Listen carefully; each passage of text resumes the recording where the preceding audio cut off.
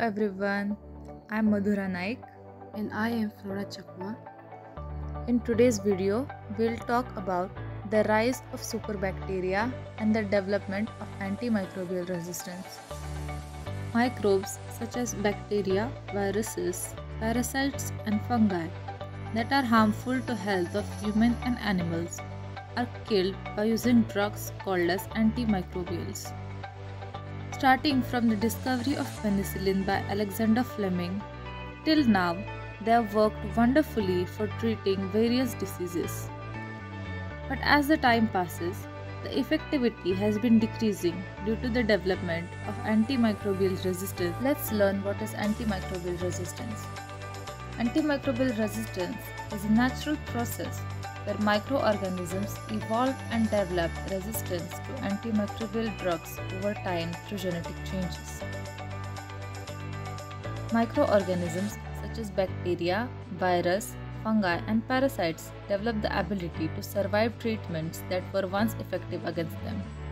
This makes infections harder to treat, leading to prolonged illnesses, increased healthcare costs, resulting in higher mortality rates.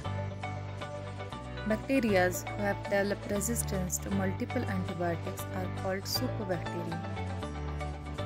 The causes of antimicrobial resistance are overuse of antibiotics, not completing course of antibiotics, contaminated meat, improper disposal of antibiotics, poor hygiene, mutation and gene transfer, agriculture and livestock effluents. Let's learn how drug resistance happens. When there are high number of bacteria, some of them mutate and become antibiotic resistant strains. When antibiotic is added, the sensitive strains are killed. However, no effect is seen against antibiotic resistant strains. Now the antibiotic resistant strain can grow and multiply. They can also transfer drug resistance to other bacteria, forming a group of antibiotic resistant bacteria. The transmission of AMR can be via human-to-human contact, hospital-borne infection, contact with pets, agricultural fertilizer, contaminated meat, sewage effluent. The impact of AMR seen is longer hospital stay, high mortality rate due to ineffective antibiotics, more intense treatment, poor health of animals and plants, reduced productivity in farm and threaten food security. Increased healthcare costs and economic burdens. By 2050, the global death reached to 10 millions.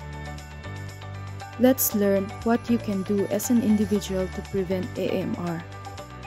By taking care of your personal food safety, by completing the recommended dose of antibiotics, by not disposing leftover antibiotic carelessly, and washing hands after touching animals or their environment.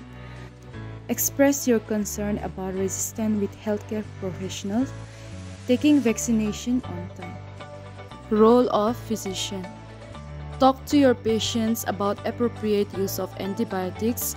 Avoid treating viral syndromes with antibiotics.